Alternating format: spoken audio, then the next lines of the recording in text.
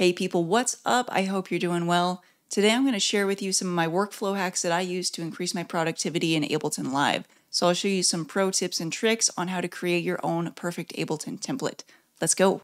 So this is what Ableton opens up by default. We have 2 empty MIDI tracks, 2 empty audio tracks, and a couple return tracks.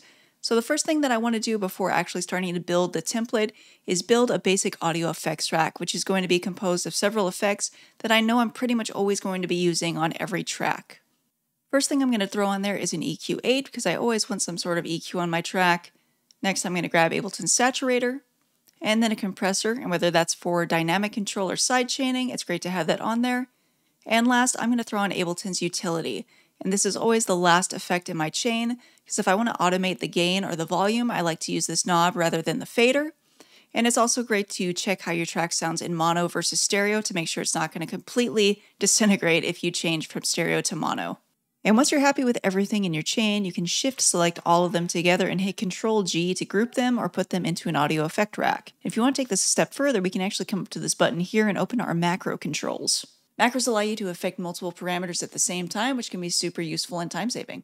So a simple and useful example of mapping a macro could be using the saturator. So normally when we turn up the drive, we also want to decrease the output so we're not just gaining volume. So to map to a macro, we just hit this map button here, and then we click on the parameters we want to map. So I clicked on drive, and we'll hit map under macro 1, and then I'll click on output and also map that to macro 1 as well. And once I have that, I'm going to come up here to this little triangle and open this menu that gives us our macro mappings. And what this is it actually gives us a little bit more control about the actual values that this macro can control. So let's go ahead and change the minimum value on the drive to 0 rather than -36. And then I want that output to actually be the inverse or opposite of what the drive is doing. So it's mitigating the volume. So let's change the minimum to 0 as well. And then for the maximum, I actually want that to be -36. And now if we come down here to this macro, you can see that it's actually controlling the drive and the output in an inverse way. So they're working together. And once you have everything set up the way you want it, all you have to do is drag that and drop it into your user library, call it whatever you want, and it's ready to go anytime you need it. You can also create some pretty crazy parallel processing effect racks and save those just like that basic audio rack we made. Next pro tip, setting up default settings for plugins and MIDI tracks. So an example of a default preset that I use a lot is maybe putting a high pass on most of my tracks. So I'm going to go ahead and set that up, and I'll put it to a frequency about there. And then what I want to do is right click on the top bar of this plugin, and you'll have this option to save as default preset. Now every time that I load this EQ8, it's already going to have that high pass loaded on there for me. And this works with third-party plugins too. You can also save MIDI track default settings as well. So I'm going to right click on this MIDI track that already has my rack loaded on it. I'm going to save it as the default, and now anytime I load a new MIDI track, everything is already loaded on there for me. Another thing I have set on all of my default templates is a piano loaded up as my first MIDI instrument. So that way, as soon as I open Ableton, if I have a melody in my head, I can jump in there, get it put down before I forget it. Next tip for that perfect template is making sure everything is color-coded and labeled. Color coding is super simple. Just come up to the track you want to change, right-click, and you can pick from any of these colors. I keep most of my melodic instruments in purple or pink, and then all of my drums are always going to be this light blue, so they're easy to pick out when I'm looking through a bunch of tracks. And then, of course, naming them for what instrument it is also super helpful.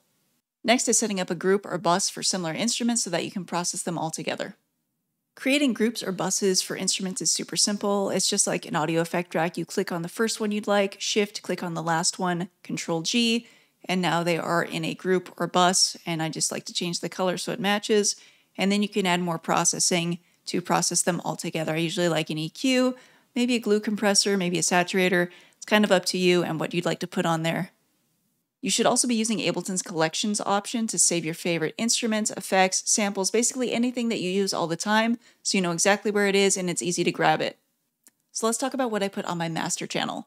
Not a whole lot. I keep it pretty clean because I don't actually master in the same project file as my mixing. So the only things I have by default on my master track are a utility and a limiter. And one of the things I like to do is utilize Ableton's key mapping function to actually map that mono button to a key on my keyboard, so it's super easy to go back and forth between stereo and mono for my entire song. So in enter key mapping mode, just hit Control K, and pretty much anything in orange is something that you can map to pretty much any key on your keyboard. So I'm going to press on the mono button, and then I'm going to map that to the backslash key. That's what I'm going to pick. And so once I do that, I'll hit Control K again to exit key mapping mode. And now anytime I press that backslash, super easy to toggle that on and off. So once you have your template all set up, come up to File and you have a couple options. You can save it as a template, which means it'll save it in your user preferences so you can load it up anytime you need it, or you can save it as the default setting, which means anytime you open Ableton, that's going to be what opens up for you. Last workflow hack, make a lot of templates. I make a lot of different genres of music, so I actually have a different template for each genre depending on what I'm going to make that day. So this is my house music template. As you can see, I already have the tempo set. I have all of the instruments, all of the drum samples that I normally use for house music. All of my return tracks are color-coded and ready to go. And pretty much I can sit down and know that I have the things that I need to make a house track. And that is going to do it for this one. If you enjoyed, please do remember to hit that like button, subscribe for future videos, and I will see you in the next one.